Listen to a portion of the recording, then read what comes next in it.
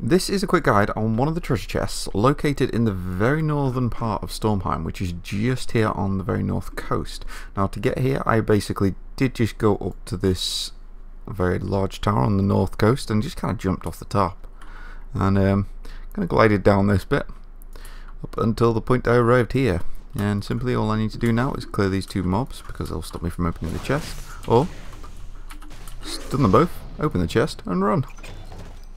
And with that, I'll catch you next time.